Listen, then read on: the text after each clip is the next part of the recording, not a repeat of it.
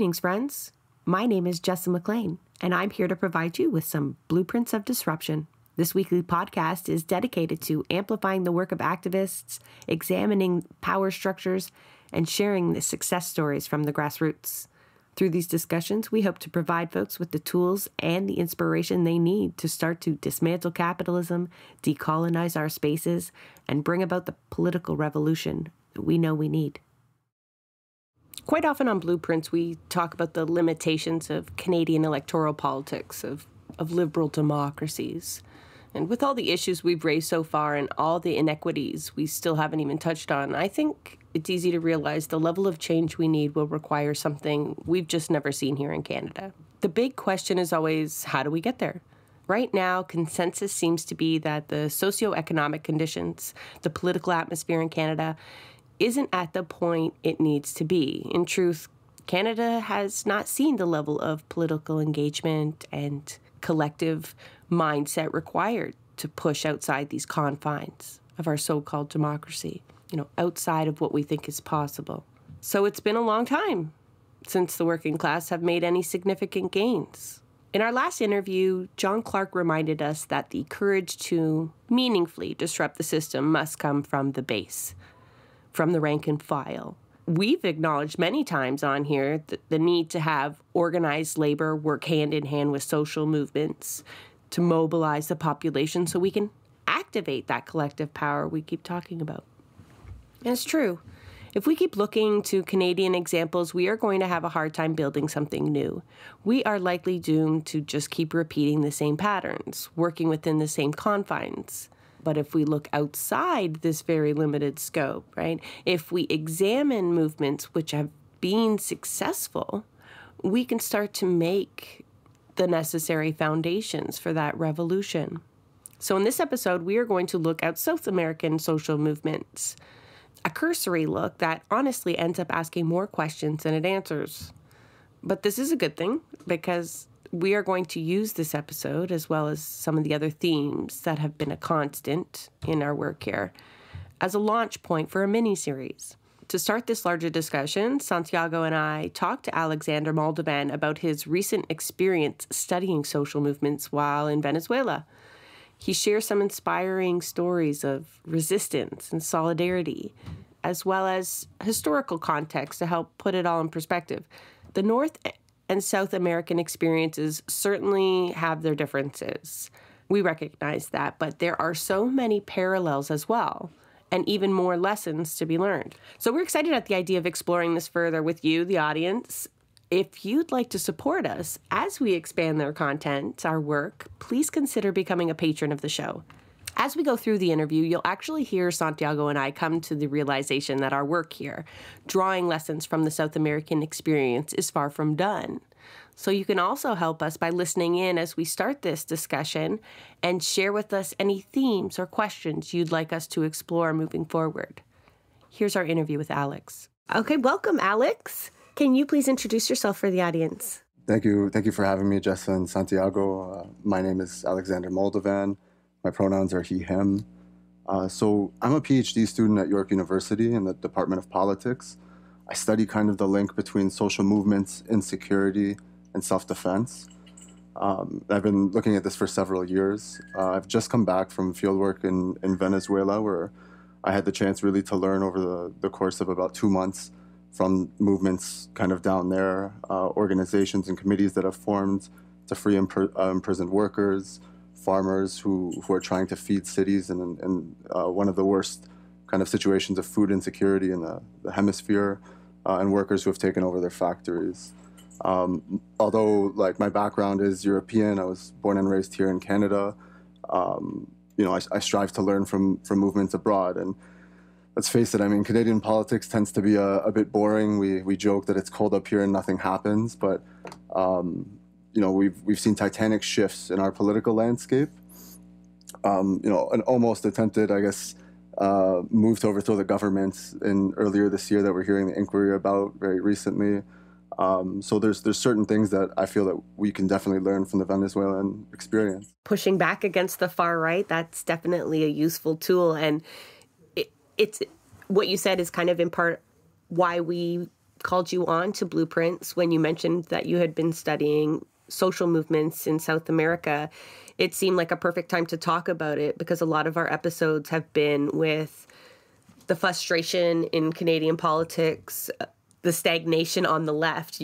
You're talking about movements on the right. That's not much to get excited about, but I understand what you're talking about, like a need for mobilization. But hopefully through this discussion, I'm hoping to learn a lot, because when we were talking to Dimitri Lascaris, right, Santiago's here with us today, because he's got a lot of value to add to this conversation as well. So yeah, I'm hoping to soak up a lot of knowledge from the both of you, but also as a broader movement here in Canadian activism, on any parallels that you could draw or lessons that we can learn as activists on how to make way, to use social movements to make way for actual progressive government.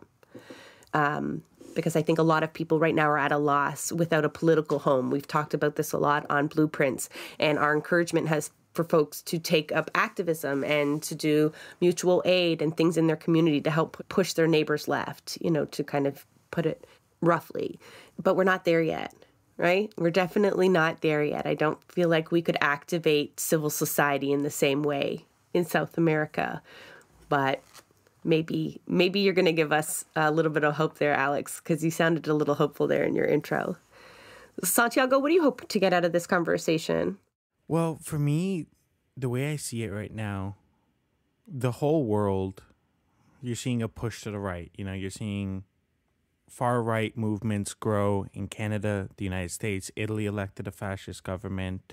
You have all over Europe, the far right is gaining more and more traction.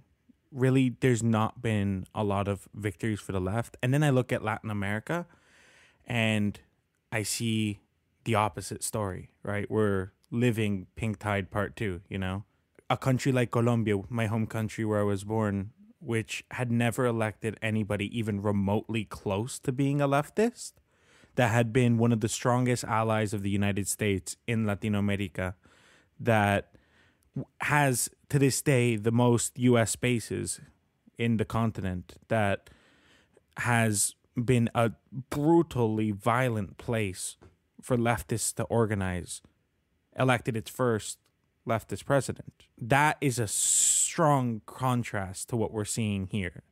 And I guess for me, having lived in Canada so long now and doing all of my activism in Canada, I want to figure out, what is it that they're doing right there? What is it?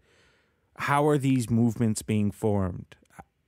When so many of us are talking, for example, about writing off electoralism here, about exploring avenues outside of electoralism, how is it that they're finding victories through electoralism? How is it that they're finding victories outside of it as well? Because there's a lot of organizing going on outside of that. I don't necessarily have the answers, and I don't even know if we can even maybe Alex has all the answers. Isn't that why we brought him here? Oh God, no. No pressure. But that is a conversation I think that we have to start having, right?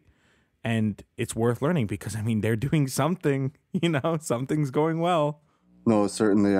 When you look here, there's a huge and wide disconnect between what movements are doing and then what the electoral vehicle of the left kind of says and wants to even do.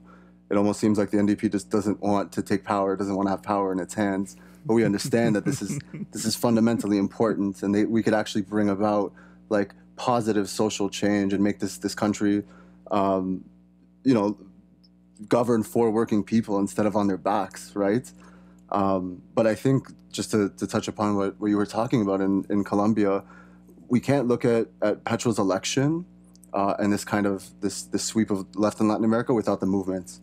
A year prior to the election, there was this national strike that really energized a lot of poor working class and young Colombians and got them involved in real social struggle. People were fighting police officers, riot police in the streets, and it was quite widespread in multiple cities. People were actually fighting back against COVID lockdowns, against wage suppression, things like this. And so we need to be able to actually tap into these movements to be able to elect people like Petro at least here in Canada, if we can draw some sort of parallel to that. But contextually, I really want to say Venezuela is very different from Colombia and from Chile and even from Mexico. Since 2014, with the death of Chavez and the drastic decline in the price of oil, and a very coordinated campaign of sanctions from the U.S., the EU, and Canada, the country is very much suffering. Some of the stories that people were telling me were like, for several months we could only buy like things that were produced here, so like coffee, mangoes, and maybe rubber. They couldn't import commodities, basic things to kind of get by. Some refugee agencies estimate the number of Venezuelans who have left to be somewhere between 5 to 7 million. And that's a lot of people. This isn't like just the rich and white collar professionals fleeing the country. This is people from very poor neighborhoods saying, I can't make a living here and I have to leave to be able to find a job and support my family. And it's to some degree, it's kind of ironic. Like the Maduro government has kind of really lasted all these sanctions. Like the Lima Group, which is an organization that Canada heads, an informal organization of states in the Western Hemisphere, was formed right before this Pink Tide Part 2, when all these right-wing governments were running countries from Brazil, Colombia, and Mexico. And they sought to bring together condemnation, so forwarding cases to the International Criminal Court, so a case against Venezuela. Canada is a signatory to this. They tried to adopt diplomatic pressure and economic pressure, of course, with sanctions. Today, the Lima Group really doesn't function anymore. All the Latin American countries that signed on now have leftist presidents that really have no concern for putting sanctions on Maduro. So, while the government has very much kind of survived in a very, dire economic state, it has this kind of wherewithal and tenacity. But it's also turned, to some degree, very, very repressive against working people. Like during the national strike, people were comparing like the repression the military in Colombia was using to the like in Venezuela, it's called the Operation Liberate the People, OLPs, and these are massive human rights infringements where militarized riot police would enter poor neighborhoods and just kind of spray bullets everywhere. They would kill youth, plant guns on their bodies, very dirty stuff. And the government came out, I think in 2019, saying the policies were a mistake. That we've killed up to, and they estimate 7,000 people. So the situation I saw in Venezuela was, it's hard to compare to another country in Latin America. Even it's hard to compare to a country that's not in a state of war. And to be honest, just the level of depravity. But fixing that context, I visited in spring 2022, and this was the first year of like positive growth that Venezuelans have seen since 2014. So I guess the short lesson here, the quick lesson I want to get out is, when you elect a leftist government, you have to be willing to fight because there will be pressure on the government, on the social movements, on the people that actually benefit from government policies. And that's really, Venezuela has been punished for daring to stand up. So how are social movements responding to these conditions? Because when I think of South American social movements, I think of them, I guess, with any country being either on the offense or on the defense. And typically when you're successful in electing a progressive government, you can start to refocus your energies rather than constantly fighting back. But this seems to be a very unique situation in Venezuela where, how are they responding? No, that's a great question. I think one of the organizations that I spoke to that actually has a lot of relevance for what we see here in Canada, especially with like deindustrialization. You see it in Hamilton, you see it in small towns all around Ontario. Just the town factory leaves, and then it gets converted into a bunch of call centers, and people have to kind of grapple with this change into the service sector. I visited a city called Puerto Ordaz, and it's in Bolivar State, so very, very much in the interior of the country in the Amazon. And the city was designed in the 50s to export raw materials with light processing and send it out to the world market. So it's one of the most factory-dense parts of the country. But during the crisis, a series of factory owners would just abandon their plants, would seek to kind of strip the plants of their like machines and sell it for parts, whatever they had. And this is in part due to government policy. Like the government was trying to institute wage reforms, like increase the minimum wage, have longer times for parental leaves, basic things like this. The government attempted to pass some of these wage reforms in the middle of this crisis. And at that point, a few of the bosses tried to leave. Now, workers themselves actually ended up blockading their factories. So there's this one great piece on Venezuela analysis. I met some of these workers, but Cira Pascual Marquina and Chris Gilberts, two contributors to Venezuela analysis, professors at the Bolivar University in Caracas, sat down and interviewed these workers and talked to them about their first experiences, kind of with these rapid changes to their standard of living and the prospect of the boss leaving the plant. And these workers said, at first we tried to form a union. We tried to unionize and actually kind of just institute wage demands. But then when we saw the boss was actually trying to sell the factory for scraps, the factory we've worked at for 40, 50 years, some of us, we blockaded the factory in. We stopped the movement out of goods. And they did this in Indorca, like a steel production plant that services like the oil industry. They held the perimeter for 2 years in having 24-hour watches. They slept in the bushes. They ate iguanas. Some of their members went out and got jobs in other plants so they could still fund the blockade of this plant. After about 2 years, they applied to have it expropriated. This didn't work. The government was really not willing to expropriate the plant. So they have a very different set of property laws than we have in Canada, but they ended up applying for a specific title for the factory to be a social property enterprise. And it allowed the workers to form a mixed commission with the boss. So there would be 2 representatives from the workers and 1 from the boss, and they would run the plant. Now, in the case of Indorca, the bosses didn't want to participate. So the government, according to the law, gave the 3rd position to the workers. So the workers elected their own managers and restarted production themselves. And they're actually still operating today. So I think they seized the plant finally in 2019, and they're fulfilling service contracts and they're going forward. Now workers and this is I've been to picket lines in Canada where this has happened, where the bosses removed the machinery. This happened at GM in Oshawa. There's U.S. steel plants in Hamilton that have been on strike like this for almost a decade, really. So I think that's a core lesson here. We actually, if we're taking industrial action, we have to get to the point of, okay, we can't let the boss take away the means of production from the factories themselves, or else we're going to be guaranteed out of jobs. They're not going to bring this stuff back.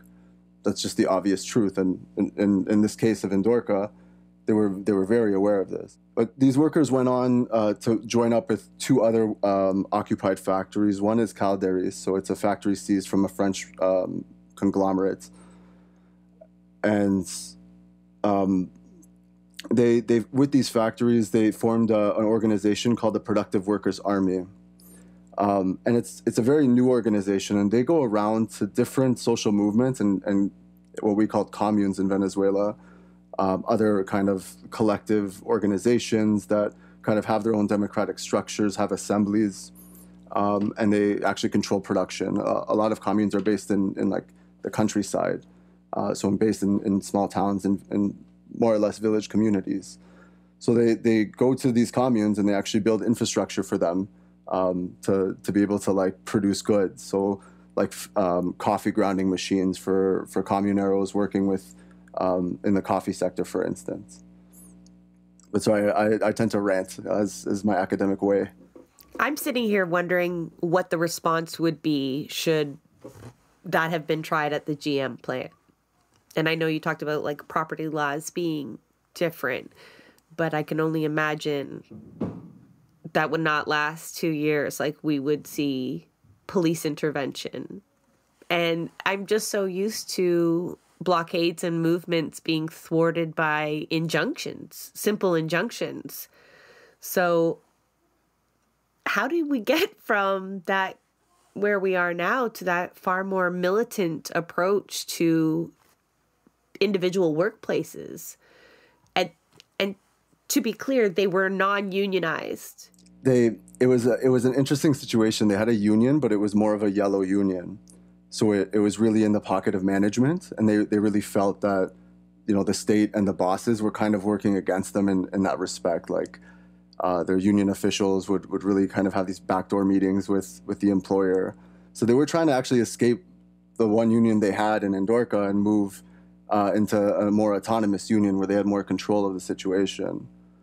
But I think that's a whole other conversation as well, right? Because I'm trying to simplify it a little because the politics gets a little thick, or can get a little thick, and yeah. Because it just opens up all these other questions that I have to our labor movement and alternatives. Because quite often, folks here use the traditional avenues, right? Get elected a delegate, run for office, take over the union, or mobilize the rank and file to do something similar, like put pressure through those same systems. But what you're describing is, again, just so unique to what I thought was possible, I guess. I'm so stuck in this kind of Canadian perspective, I think. Santiago, what are you feeling? Yeah, just thinking, I'm also contrasting with how militant unions across Latin America have played such an influential role. The natural thing I started thinking about was, in Bolivia, after the coup against Evo Morales, it was the unions that led to the rebuilding of the movement that then got the Movimiento del Socialismo party elected again afterwards, and how involved the unions were in resisting against the authoritarian regime that had been created, right? And this seems to be something that's quite common across Latin America, which is that organized militant labor is at the center of so many struggles. No, certainly. I mean, there's cases in Argentina where people were doing the exact same thing that I saw in Venezuela, just seizing their factories. This was in the early 2000s with the really frontal attacks of neoliberalism against, what was barely a welfare state in Argentina. But I think some of the deficiencies we have, I guess to contextualize their experience just even a little more, there's a very healthy skepticism amongst working class people of trade union leadership and political leadership. And I think that's when we buy into let's do the delegate thing. And then we actually see from being a delegate the limits of what you can do. I think the next step in what I saw with what they were doing was screw this apparatus that you have that I can't actually do anything positive for people in. I'm going to try to do my own thing. And in their case, Our own thing, exactly. They were trying to do, our own thing. But, there are difficulties. And I guess to contextualize this a bit more, in Puerto Ordaz in 2000, since the beginning of the Bolivarian movement, has elected Chavista representatives to the National Assembly and also to their state government. Now, in 2008, there was a huge kind of eruption of open labor struggle. And the governor of Bolivar State had actually called in the military, so the National Guard, to contain the protests of steelworkers. Now, at the helm of this demonstration were all the union leaders, same thing in Canada when you go to a Labor Day parade, the union leadership's at the front. The National Guard opened fire with live ammunition against these union leaders. And this is the Bolivarian government doing it against, their own kind of people, or at least the Bolivarian governor. After this, immediately after, Chavez expropriated the steel sector and brought it under state control. He said, look, the governor clearly screwed up in pushing forward with repression. Chavez, in response to kind of this violence against working class people, caved into their demands immediately, expropriated the sector, and kind of really allowed a more kind of state-centric planning of production to kind of occur in the steel sector at that point. But the government has not always been on the working class's side, and the union bureaucrats as well. So there's an incredible amount of understanding that our organizations that we see right now are not going to be there without us. And we could easily brush them to the side if need be. Now, this is a little harder said than done, kind of given the context, but overall, there was despite the amount of kind of like poverty, the odds against them, like the workers in these occupied factories are blacklisted. Like they have trouble finding supplies, they have trouble finding contracts, because what kind of capitalist wants to actually deal with these kinds of plants, right? Who would really want to encourage this? This is a very dangerous example to other people, and it becomes embarrassing actually to the government in some instances.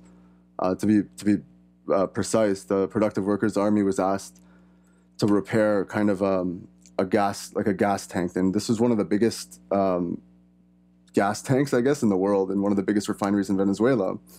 And the manager of the specific plant said it would cost about 2.5 million American to import kind of a new tank. They went in and fixed it for free. They patched it up, and it completely worked. So this is the example of like working class dynamism and the ability of like working people to actually fix these problems. Management on one hand was willing to write off a $2 million check despite the extremely hard circumstances the country's facing. And through solidarity and collective action, these workers managed to come together and just fix the key industry in the country. And I've actually seen pictures of this battle, and it's the most Latin American thing ever. There's these engineers working on stuff, and there's a guy with a cuatro just playing guitar to like amp up the mood of the people there to, while they're working, just to get them energized. See, I don't know if I've worked in really bad places, but this is a unique camaraderie that seems to exist naturally. Just the way folks unite beside one another in the workplace, like whereas that doesn't always happen here, even in a unionized workplace. But also that sense of ownership over the means of production, like almost like they know they really own it or should own it and are incensed at the idea that it would go to waste, that it would be sold off. And I think that's where we really lack in it. That's unfathomable to us, most workers here. That's the bosses. That's company property. I mean, even the stuff we take home is like, that's theirs, even though we're the only ones that work on it, and it's how we do. But that seems very unique. And even as you describe the music that goes alongside of it, not to say we don't sing on our picket lines, but it just seems much more familial than the workplaces that I've been. I don't know, you guys worked anywhere like that where you're just like, that's it, we're not going to take this anymore? And I mean, I can tell you, like, as a musician, that people look at me like I'm crazy if I start playing music in the workplace. Maybe that's what's missing, Santiago. During election night, I brought my flute to the newsroom because I'm a journalism student, and this was like the most normal thing in my head, and everybody looked at me like I was insane. But honestly, like, we need to bring back working music.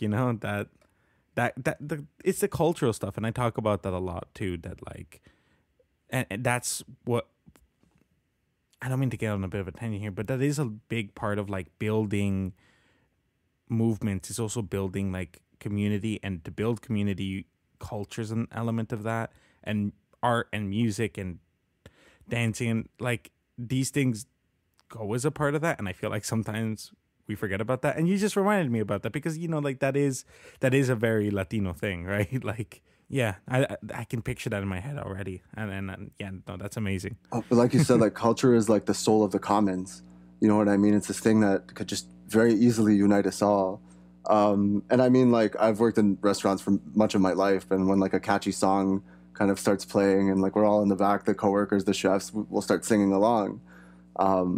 And I've seen that kind of smile, that warm feeling you get, but still, like, it's not the same kind of militancy. It's not the same willingness to sacrifice. Like when QP had this, almost strike, I was thinking, is Fred Hahn gonna get put in cuffs? Like, what's gonna happen next, right? I wanted to see this. I'm like, yeah, man, like I've been paying my dues as a QP member for years. You're standing up for us, and like, man, Fred Hahn, like I was on strike with QP 3903 at work. We're at York, sorry. We're the first union that Doug Ford legislated back to work. And I think we were the first law he passed to legislate us back to work. And Fred Hahn, man, he gave a speech when we were at Queen's Park, and I'm like, yes, let's storm this place and throw this guy out. It's like, he just gets you going. But yeah, I really want to see that from our union leaders in this country. Like, go to jail. Really, like, fight for us. Fight for our rightful wage increases. Fight for us to be able to live with dignity. There's not enough of these people in the movement, or the people who have been there are extremely comfortable. No, yeah, I agree so strongly with that. And I know that's a lot to ask, but at the same time, there's people who are willing to make that sacrifice, who are willing to put their life on the line in that kind of way. And I feel like, yeah, like if we're going to get anywhere, we're going to have to be a little uncomfortable sometimes. And I feel like the second things get uncomfortable in Canada is when things fall apart. And no, I mean, Jessa, what do you think about this? It just makes me think of how Canadian politics and politicians have been, this sounds awful, watered down. And where you need that fiery, vibrant militancy. Like, we're in a class war, and we really do lack somebody standing up there telling us to take up proverbial arms. Aside from the music, like, I think we joked around about that, but the more that we talk about that, it is part of that culture and that color that needs to be part of any movement that also makes it fun and emotional. And it just seems to stand in such contrast to what we want, or what the political class here in Canada seem to want, right? We've done a lot of discussions about the NDP and their desire to have candidates who don't stir the pot, who don't use inflammatory language. And this seems to be quite the opposite. And I love how we're hitting on all of these key things that are missing, but aren't things that aren't out of our reach. You know what this just reminded me of too was, I just remembered a speech that Lula gave, and I cannot remember exactly what he said, but before he went to jail, I remember he gave this very iconic speech, and he was inspiring people, you know, that they may be locking him up, but that the movement like has to continue, that he turned himself in, right? Like, he was willing to go to jail to keep everything alive, you know? And I feel like that's exactly kind of like what we're talking about. And I just remember that because that was such a powerful moment, and we don't see that here, you know? No, definitely. My main concern when we talk about, you know, how we can make our labor movement a lot more militant or mimic what we see in South America. And I'd like to ask Alex if you think that, and I know not all the countries in South America are the same, and the labor movements within them are definitely not the same, but typically social movements are non-hierarchical, or the good ones are, right? And what we're aiming for is a post-neoliberal world. But if we are using institutions that are in itself colonial and defer still to neoliberalism, are they actually transforming? Is South America actually ending up with the kind of progressive governments that they need versus ones that are still somewhat tolerant to resource extraction from external forces? So that's, I guess, why I'm looking to the social movement specifically on how they can maybe transform something different or demand something different too in the people they put in power. They're responsible for putting in power. I think the question that you bring up has definitely been thought about in scholarly discussion with no like clear-cut answer. What? Yeah, there's Jeffrey Weber, a prof up at York, wrote a book called, I think, The Day After the Revolution is more of the same, or something to this effect, about the original Pink Tide, saying like, you know, we elected all these governments, but you know, inequality is still very much entrenched. We still have the bending to resource extraction, and there's still a lot of this in Pink Tide V2, right? like Gabriel Boric, the guy in Chile, the president of Chile, he's like a modest social democrat. Like this is like what you would see in Chile is the best you could hope for from Jagmeet Singh's like NDP, and it's still a high degree of tolerance for the multinational mining companies. In Peru, it's the same story, and you know we shouldn't sanitize the legacy of the first pink tide, but that's exactly where the social movements come in. It's to hold the feet to the fire. It's to make sure that the promises of these governments actually gets kind of taken up. Where I kind of saw like in Venezuela, we don't have the exact same parallel with state repression of the left as they do there, or just I guess about anybody. Really, just because the situation's been so dire. Like, we're talking about coup attempts, mercenary incursions to overthrow the government, drone attacks on the president. Like, it's really bred a high degree of paranoia, to be honest, from state leadership. But, you know, even in the cracks, social movements that have supported the government and social movements that have just really come from the base of just regular rank and file Chavistas have been able to kind of emerge. So another group that I spoke to is called Pueblo a Pueblo, and the English translation's a bit tricky. It could either mean like people to people or town to town. So a bunch of their, I guess, organizers, again, firm Chavistas, realized like there was a serious concern with getting food into cities, that people were facing from acute hunger. So they went into small communities and communes in the countryside, and began organizing kind of network distribution of food produced on these kind of small, I guess more or less peasant or mom and pop farm, sites of production, and getting their food out into the cities. And like when walking around Caracas, you see these markets of these peasants coming in and kind of selling their goods at what they call solidarity prices, not government subsidized, just really what the farmers could bare bones afford to make end meet, selling it to really poor barrio dwellers or urban slum dwellers rather. But it's interesting. Like when I met some of these folks, I went to a place that Chavez built called Ciudad Caribia. So not to go on a really long tangent, but a lot of poor in Latin America, a lot of poor communities are built up on hills into mountains.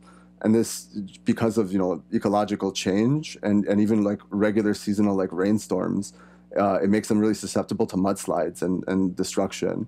So from like one day to the next, like your house is gone, you don't have insurance. It's not the same kind of situation that we would expect like here with people facing disaster. So essentially Chavez built victims of these mudslides, their own like little kind of town at the top of this mountain. And going there was some of the most breathtaking like views I've ever seen in my life. Just amazingly beautiful.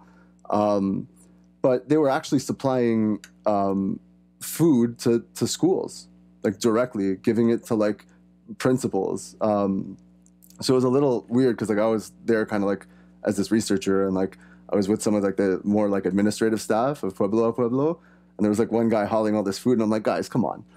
Like I can't in good conscience watch this one guy lug around like a 60-pound bag of like corn. So, we all got our hands dirty and kind of lifted food into the school, and it was wild to see, because like in their constitution, children have to be given food twice a day in schools. And the government, what they were doing were importing food, processed food that wasn't actually like of nutritional value. And I mean, like I'm talking about food in schools, and like in the United States, they have like lunch debt. You know what I mean? Like this ridiculous concept that is just, it's terrible, it's capitalistic, and it's parasitic. When it comes to talking about food in schools, we don't even have to look anywhere. We can look at Canada, because this is something I'm actually just currently writing articles about, which is the fact that Canada is ranked 37th out of 40-something wealthy nations in the world for childhood food insecurity, where 1/3 of kids in Canada don't have access to breakfast due to food insecurity, where something like it's over a quarter, something like a quarter of BIPOC households are struggling with food insecurity. Something like I think it's around 1/6 of infants struggle with food insecurity, which is like it's a ridiculous number. 1/6 of infants. Yeah, it's yeah, households with children are twice as likely to struggle with food insecurity in Canada. We're the only G7 nation without a school breakfast program, which inspired, of course, by the Black Panthers. Shout out to the Black Panthers. Yeah, we're the only one who doesn't have that.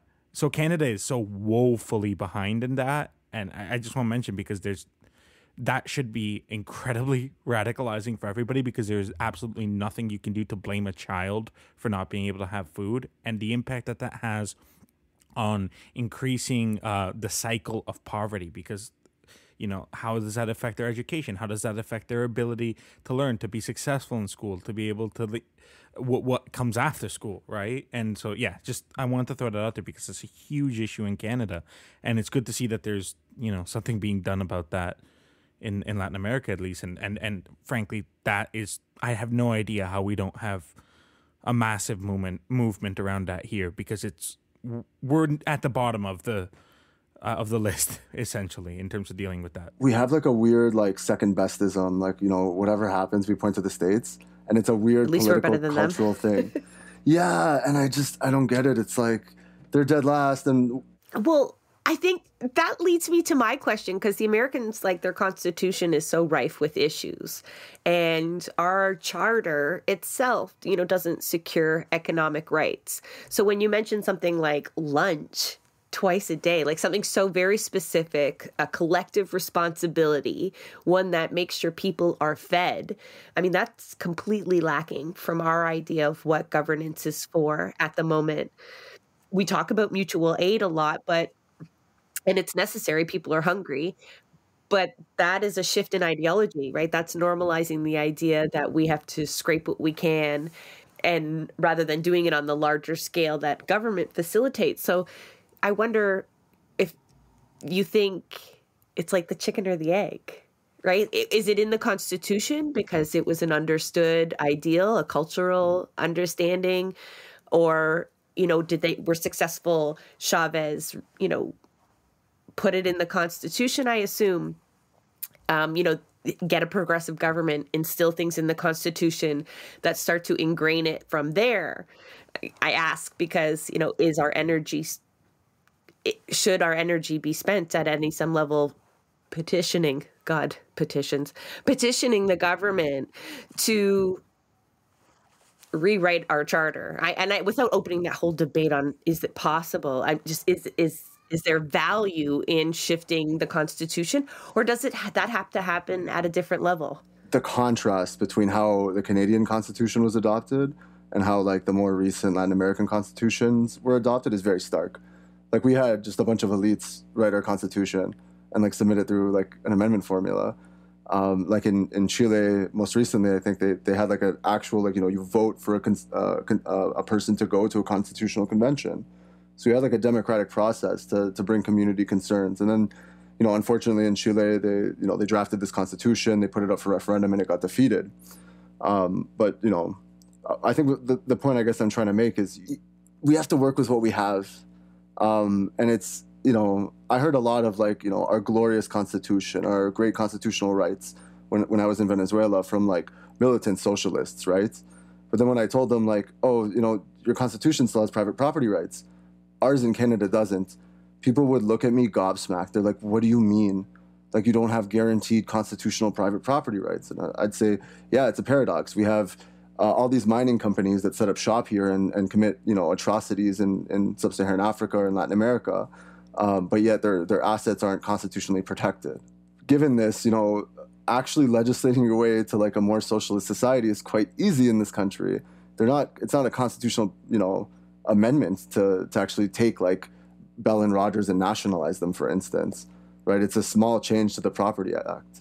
It's a legislative change that could be passed quite easily.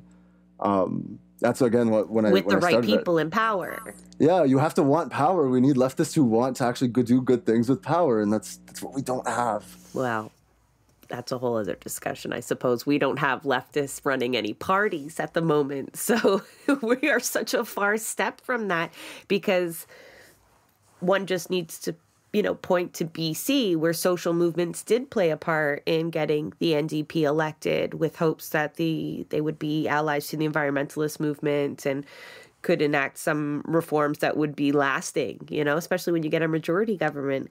So that's clearly not our way just yet. I also think it's worth mentioning that in the vast majority of electoral victories in Latin America, these were new parties that were created in recent history, right? And I don't fully know what the answer. I don't know what the answer is in Canada, but I just want to throw that out there because, the idea of working outside of the NDP is met with a lot of hesitancy, and I understand where people are coming from when it comes to that hesitancy, but it is worth noting that in Latin America, that's exactly what people did. They worked outside of the traditional parties, and they won in that way. And that's worth something. No, certainly. There are limits to our kind of parliamentary system in terms of new parties coming in. Like Pacto Histórico in Colombia, Petro's party is very new. And it's exactly what, kind of, I think what you're referring to. But it's a lot difficult to navigate when you have social democracy that is just, doesn't mobilize purposefully, and then tries to talk about, weird terms like greedflation and like home heating bills for, subsidies for your landlord to kind of take the sweat off your back. In Latin America, there's a very much among social movements. I don't want to be so broad as to say all of Latin America, but at least kind of what I saw in certain parts of Venezuela, a real kind of embracing of we're going to come together and converge to kind of do these specific things. And if, our time is done, I'll move on to the next kind of task to organize. There's always something pressing.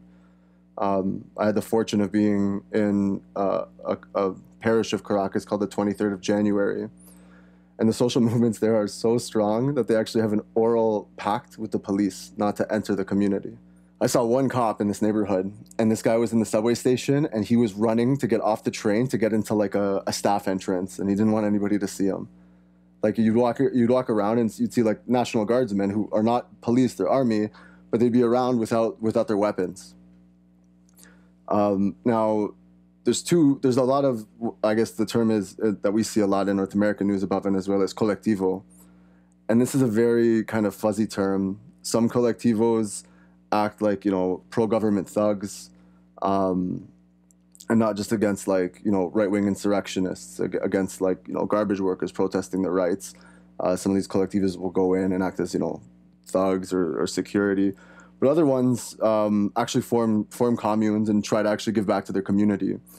So this one that I saw, Alexis Vive, they kind of run security for or organize around 22 blocks in the 23rd of January. They know who gets in the neighborhood. They have a CCTV camera set up. So it's kind of weird. It's like an abolitionist politics, but still like we're using the tools of the oppressor to make sure that people aren't dealing drugs in our neighborhood. Like we could actually like look around and see strangers coming in. They have a hotline, like a tip line. So it very much works like a 911 call center, except without the police. And they defuse the situation. If there's like a drug deal going down, they kick the drug dealer out of the area. They've also done things like they run like their own kind of garbage collection that they organically use with like pigs. So they get these like urban pigs in this like area to eat like garbage that the city won't take. They have like a swimming pool that they filled up with fish, and they turned it into like an Olympic-sized swimming pool, and they turned it into like a fish farm, so that the community could have access to fish whenever they wanted to. This like sound like Santiago, I see you're smiling. Like this sounds crazy. Like thinking about this in Canada, and like just turning a swimming pool into this is just absurd. But it's the reality. Like if you don't have access to garbage, or if you don't have access to these kinds of food, like people appreciate this, right? It's that kind of basic level of mutual aid that people are firmly kind of aware of and behind. I'm telling Santiago's smiling because he envisions the same here. I think you're reminding him too of what he'd like to see. He gave a shout out to the Black Panthers earlier.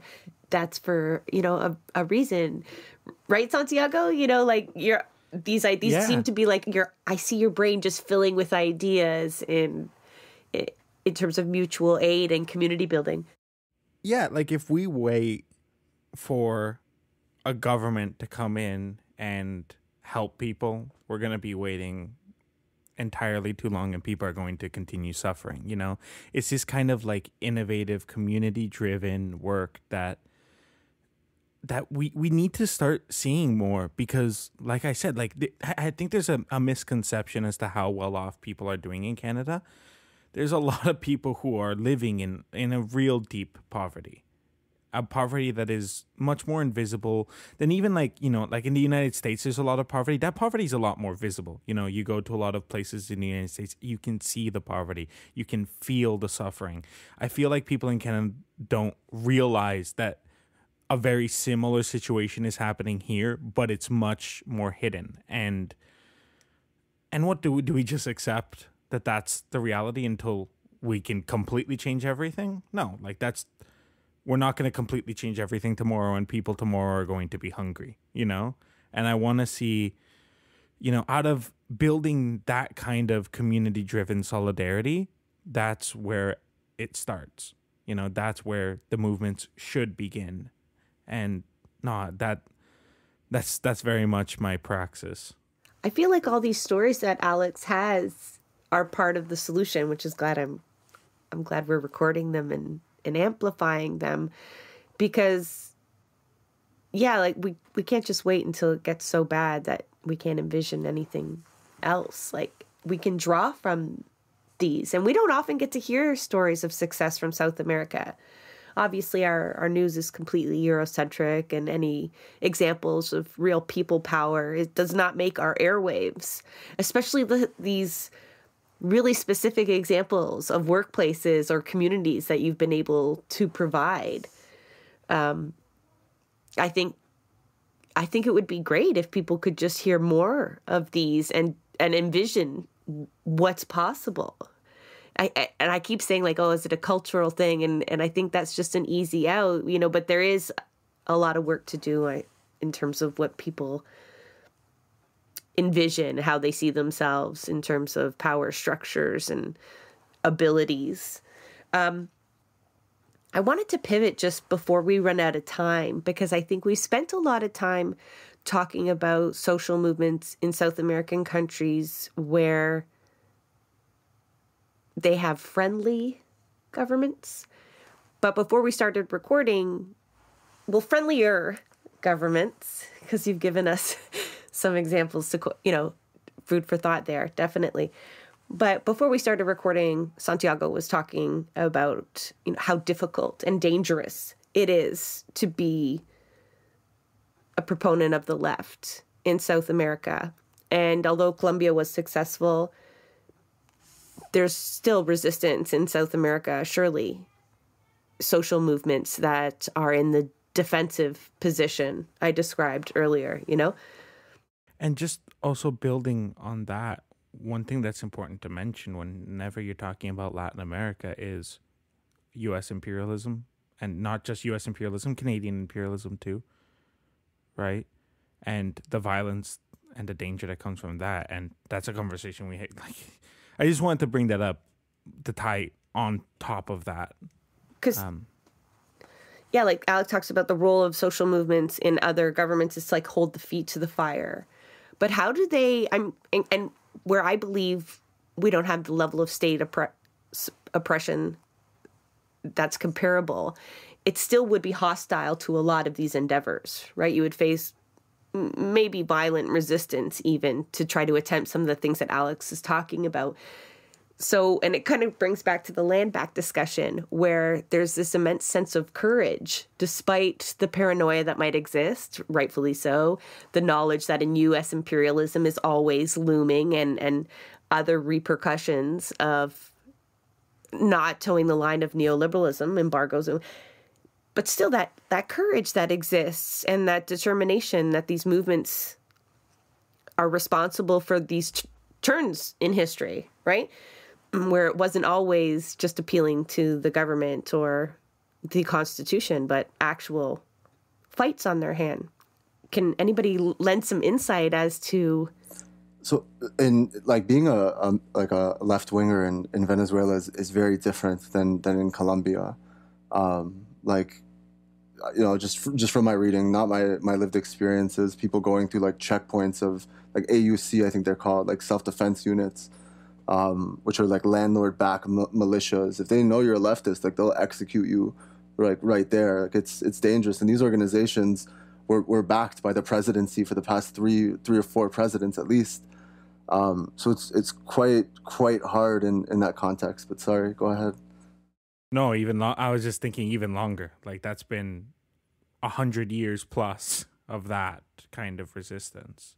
Certainly, in Venezuela, given like the Bolivarian Revolution, a lot of the like older people I would talk to who had like a firm memories of what it was like living in the '60s, the '70s, and the '80s remember the state repression. They remember like their neighbors disappearing after scatter bombing like leftist propaganda on campus, or like hiding a gun in their like house for like a friend who was involved in the insurgency, things like this. But again, like not the same kind of politics in the same exact way.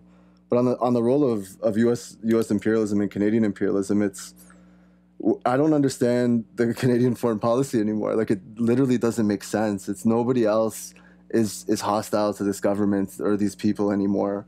We're really tail ending the U.S. and we're tail ending an opposition. Like we're so involved in this other nation's democracy that we're recognizing another government that doesn't exist. The government of Juan Guaido, which officially in kind of the Canadian like diplomatic channels, they don't talk to Maduro.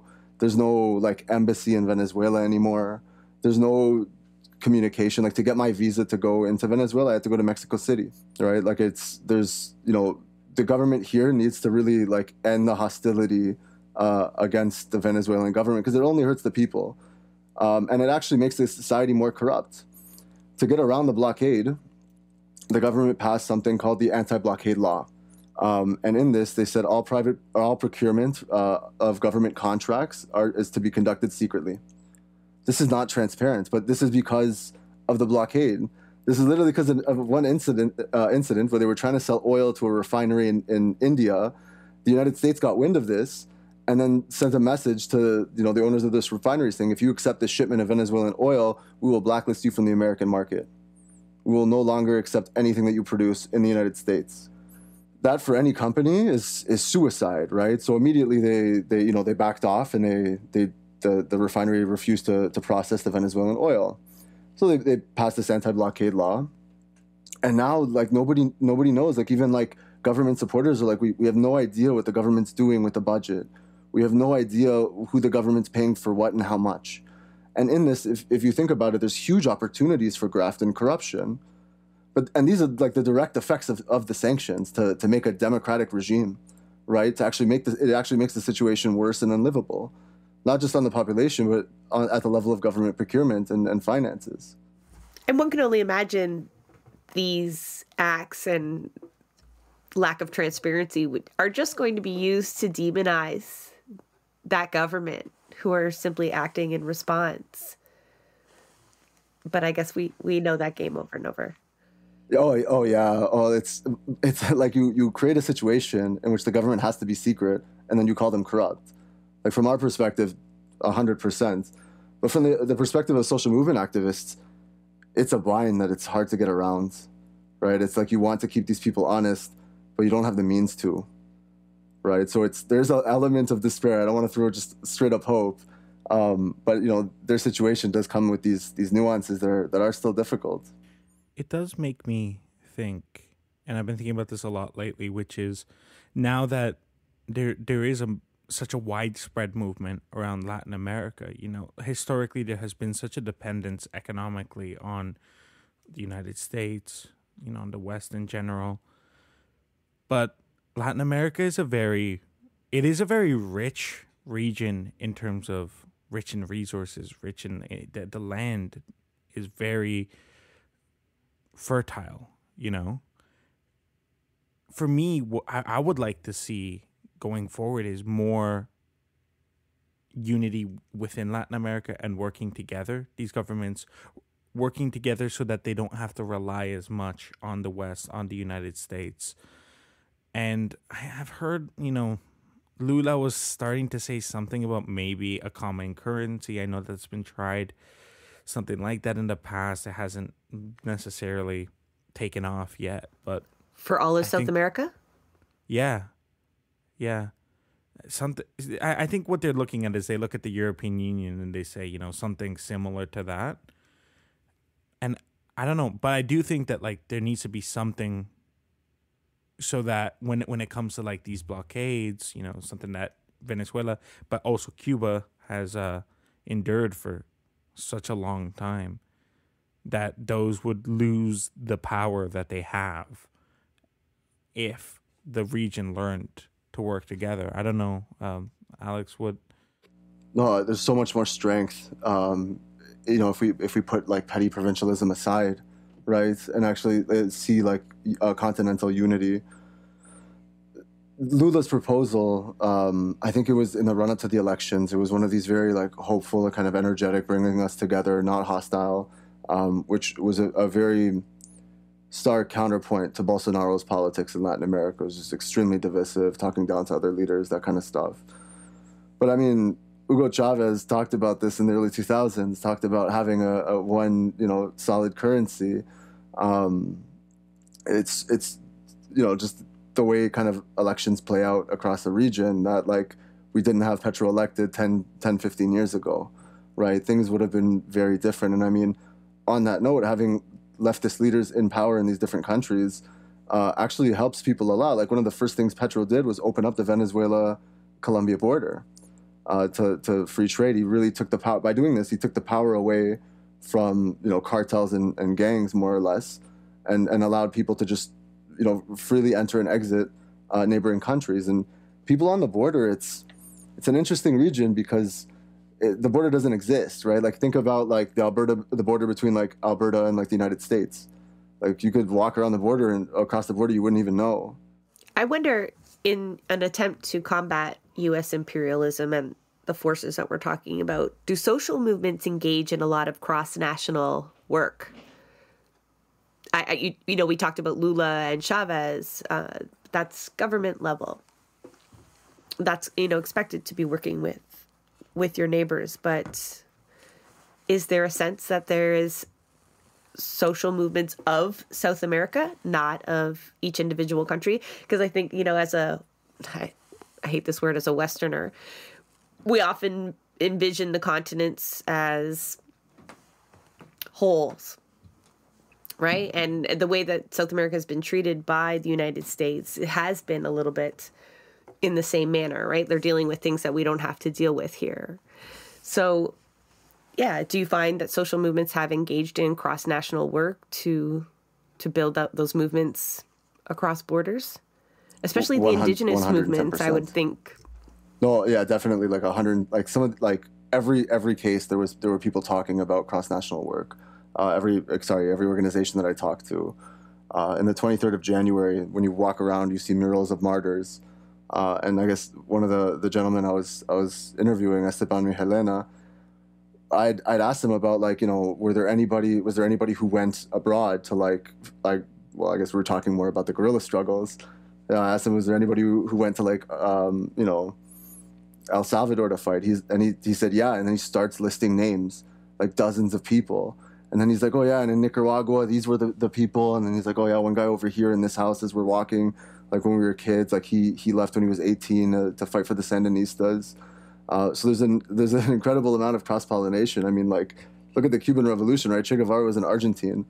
Like, they call him Che because of his like, straight-up Argentine accent. So there's an incredible amount of cross-pollination from organized workers who are looking to, occupied factories in Brazil and Catalonia, for instance, for help and guidance and more or less instruction, to farmers who I saw were organizing like Zoom seminars with like Mexican farmers as well to talk about how to fight GMOs and kind of contamination in their community. Yeah, there's an incredible push by people from the bases of Venezuelan society to connect with other Latin Americans. And I mean, the fact that everybody speaks the same language is incredibly helpful. No doubt. that's something that's clearly lacking. I know a lot of internationalists understand the need for a global structure. A lot of internationalists understand the need for a global struggle, but we don't often engage with it, most of us, in any kind of meaningful way. I feel like I took crazy notes during this interview. I normally am just writing down what question I can ask next or circle back to something, but I feel like in this one I was taking genuine notes on where work needs to be done, how, any individual one of us can play a role in that. I don't know, but so many lessons, Santiago, Do you not feel that? Is that like why you were excited for this particular interview with Alex? Oh yeah, no, I feel like we could spend hours and hours and hours and hours and do multiple series of episodes on all of the points that have been raised and all of the points that haven't been raised too. Yes, my page is still full of questions that we won't have time for. It's vast, and I do think that we have to do that as well. I feel like that's something that's not being talked about enough, and we look at things through such a narrow field. Like especially, I mean, we're all Toronto or Toronto adjacent, right? And even like thinking about stuff outside of Ontario is often not even thought about, and I feel like looking at these different issues and how they're playing out across the world. I mean, one thing, I wanted to mention this. I hadn't mentioned this earlier. I was waiting for like the appropriate time, but as somebody who is an immigrant from Latin America, I always kind of grappled with the issue of what's going on back at home, and should I be there? Should I be here? What am I doing here? Why am I fighting here? Why am I not fighting in Colombia? Why am I not doing the work there? And I guess the answer that I always kind of told myself was that Canada, the US, these Western pillars of imperialism, breaking apart and fighting against those structures of imperialism and colonialism within these countries will allow comrades back at home to be more successful in their struggle. And that's a feeling that has been shared by a lot of other Latin immigrants in Canada that I've worked with, that I've talked to. That's something that comes up a lot is, we have to do the work here so that they can do the work there. And just I feel like, we forget how connected everything is, but it's much more connected than we discuss. All of these issues play into each other, and what's going on there, that will have repercussions here, because the wealth, the prosperity of Western societies is built on the blood of Latino America, on the blood of Africa, on the blood of Asia.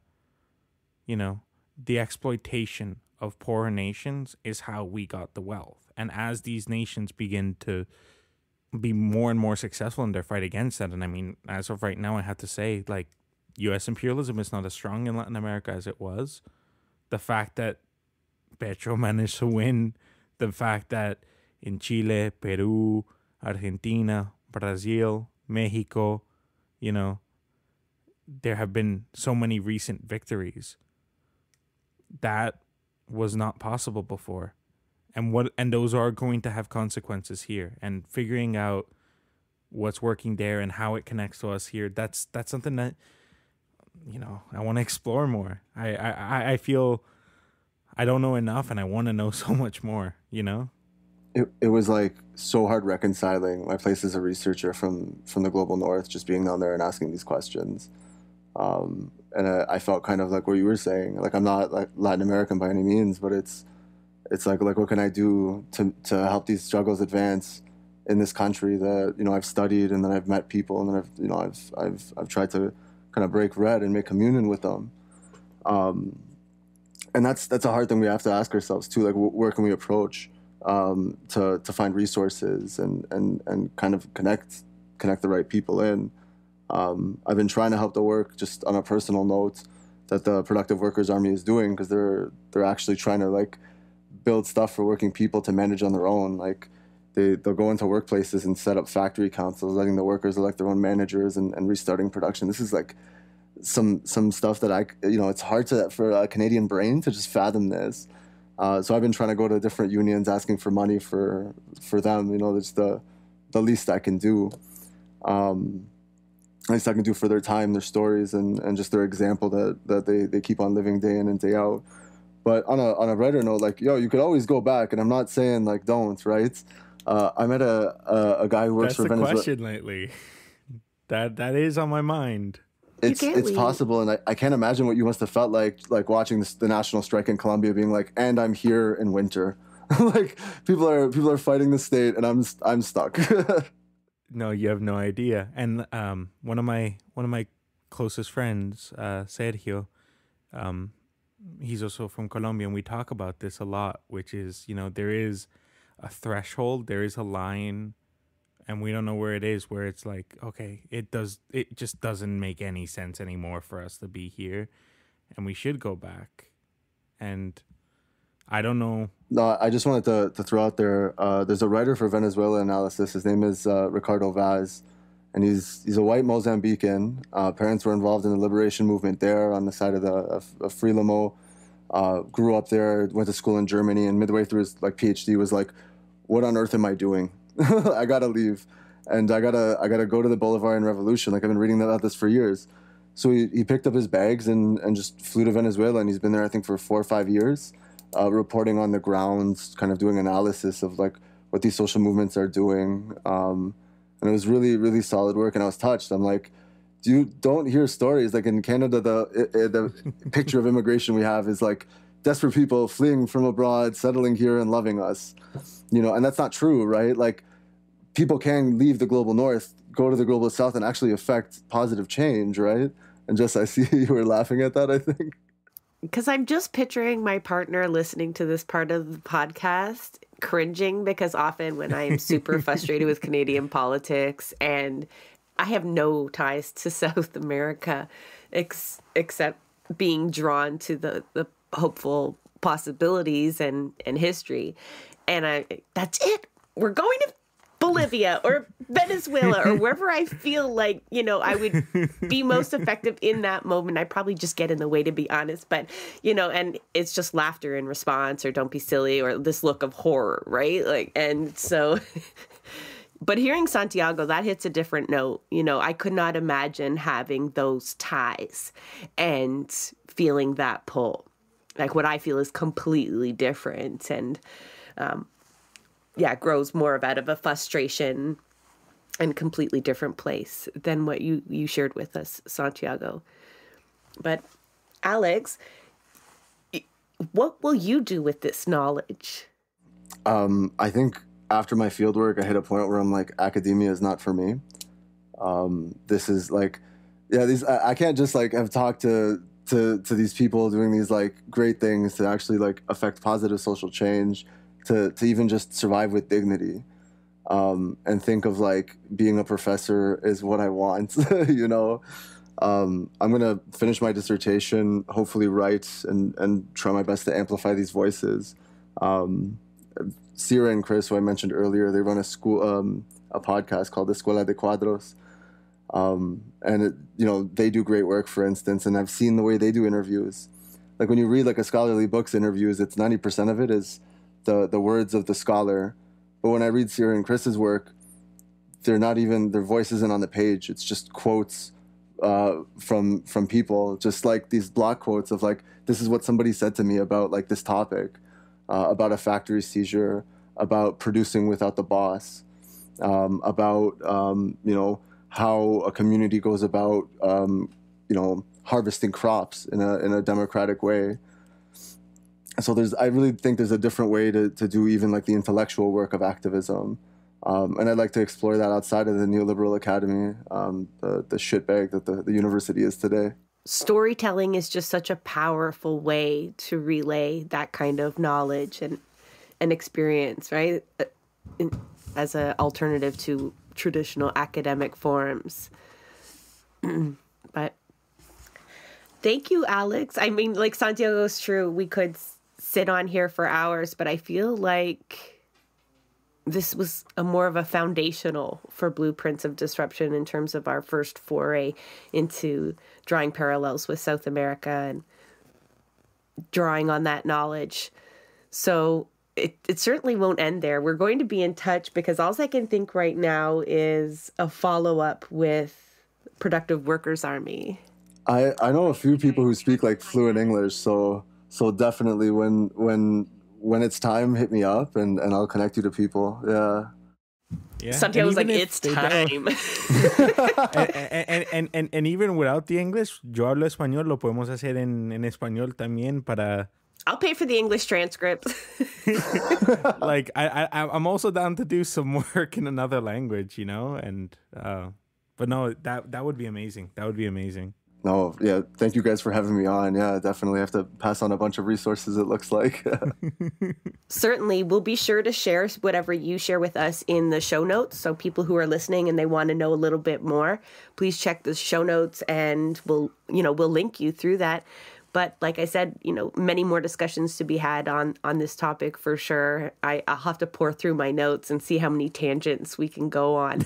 A whole mini series is brewing in my mind. And right? Santiago, I can just see the gears working and the grin tells me everything I need to know. And we should have recorded this visually. I think people would have had fun watching us get all giddy as Alex told those stories. Thank you so much, especially the way you relayed that with similar to the writers that you talked about, by simply giving us the stories that you heard and allowing us to soak them up and take what we needed from them. Oh, definitely. You're welcome. Again, this is turning into a Canadian stand-up. Thank you for having me on again.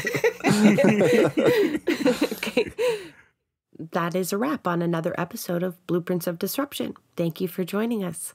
Also, a very big thank you to the producer of our show, Santiago Helou Quintero. Blueprints of Disruption is an independent production operated cooperatively. You can follow us on Twitter at BP of Disruption. If you'd like to help us continue disrupting the status quo, please share our content, and if you have the means, consider becoming a patron. Not only does our support come from the progressive community, so does our content. So reach out to us and let us know what or who we should be amplifying. So until next time, keep disrupting.